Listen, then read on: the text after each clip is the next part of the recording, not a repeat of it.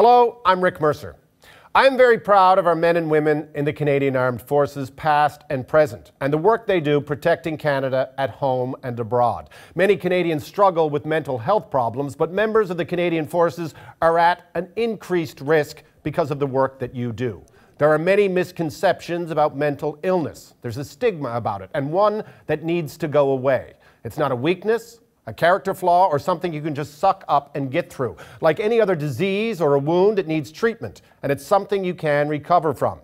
Every day with treatment, support, and help, people recover from mental illnesses.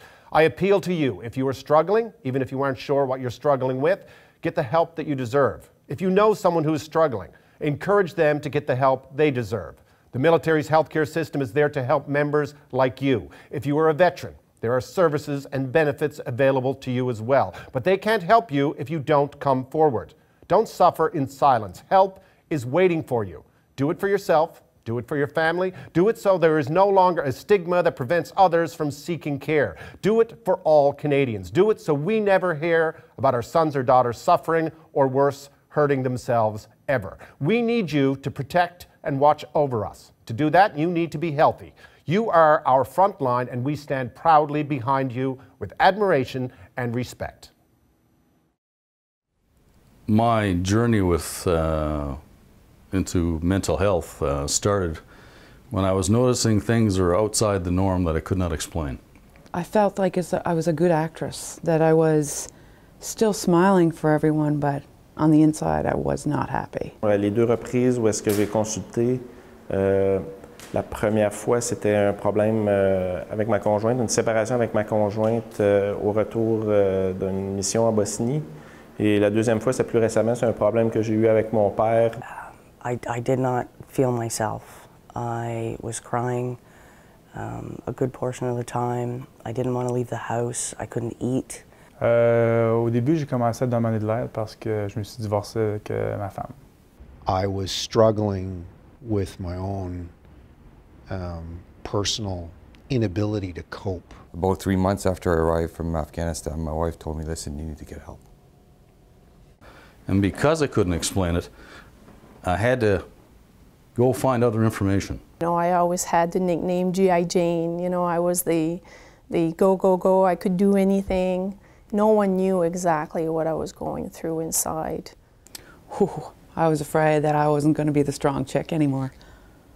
Oh, I was very afraid of that. I was scared. It took me 8 years to actually seek help. There's that fear that something's going to happen. So a lot of guys would say, oh, no issues, oh, no problem. And at one point in time, you need to go and get the help, because if you don't, your world around you is going to crash. Il n'y a pas de honte à avoir dans les maladies mentales. Ça prend une force de caractère pour aller chercher de l'aide. Puis il faut être fort. Il ne faut pas attendre. Parce que plus on attend, pire ça va être, plus difficile ça va être. But it's actually very courageous to go ahead and say, I need help. Ouais, peut-être que mes problèmes ne sont pas assez importants pour que j'aille consulter ou tu sais, bon, les services de santé mentale, c'est vraiment pour les gens qui ont eu des problèmes en mission. Mais d'un autre côté, je me suis dit, les services sont là, il y a des gens là-bas qui peuvent m'aider. The medical system was amazing. It was amazing. My chain of command was amazing. You know, no judgment. Things got worse. I still wasn't able to sleep, so I phoned CIFMAP, Canadian Forces Members Assistance Program. Moi, j'ai utilisé le numéro 800, la ligne militaire qui nous aide. Well, to tell you the truth, he was like a friend. And it wasn't me sitting on a couch, you know, telling him about my, you know, dramas and stuff like that. It was more of a conversation like we're having right now. She was waiting to hear what I had to say. It wasn't made up. She says, I don't know, I don't have a file. I want you to just tell me what you think is going on, and let's just take it from there. He made me feel at home. He made me feel maybe safe a little bit, able to talk and open up. Tous les spécialistes, psychiatres, psychologues, médecins, qui te donnent un suivi extraordinaire, ils te suivent, ils font sûr que tu vas à tes rendez-vous, ils font sûr que tu es bien, on t'appelle chez toi. Écoute, je ne connais pas un autre travail qui ferait ça pour toi. Yeah, I trust my therapist 100%. The only time she discusses me is if I give her permission to do so. J'ai consulté mon thérapeute et c'était 100% confidentiel. The system did exactly what you would want the system to do, which is protect my desire for privacy and confidentiality. Seeking help was the best decision I've ever made because, I mean, today I'm stronger than I've ever been. My husband said, you know, I got my wife back. My kids are like, we got our mom back. C'est comme avoir une jambe cassée, finalement. Écoute, si tu as une jambe cassée, tu vas aller voir le médecin. Si il y a quelque chose qui ne va pas bien dans ta tête, tu as besoin d'aide. J'ai jamais eu de réaction négative de la part de personne. If anything, your boss is like, okay, well, they're doing something. They're going to get themselves fixed and they're going to be a good sailor as soon as they're fixed. Mon patron était magnifique. Il m'a supporté, il m'a laissé aller à mes rendez-vous médicaux parce qu'au début, c'était quand même nombreux. Puis nous, on avait des horaires assez spéciaux. On n'a pas des horaires de 8 à 4 au travail. I've had 4 subsequent promotions to my first seeking help, and I have my family still with me, and I'm still here. It didn't hurt my career. Actually, to tell you the truth, I think it helped because after getting the help, I was able to talk to young soldiers that had problems and were able to tell them, listen, this is what I've gone through.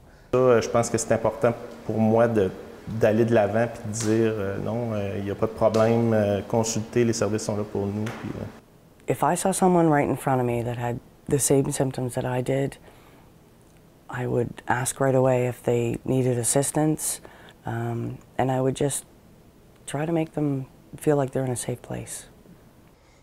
If anybody out there is suffering, definitely don't wait. If there's one thing I could do again would be to go for help a lot earlier. Allez consulter tôt, avant qu'un problème devienne gros. Quand vous commencez à penser que peut-être que je pourrais peut-être aller déranger un travailleur social pour qu'il aille, allez consulter. Pick up the phone. Reach out. Talk to somebody. It's okay to be overwhelmed. It's okay to not know what to do. It's okay to be struggling. You need to think about what you need to do, what's best for you and your family. You have a long life, go live it.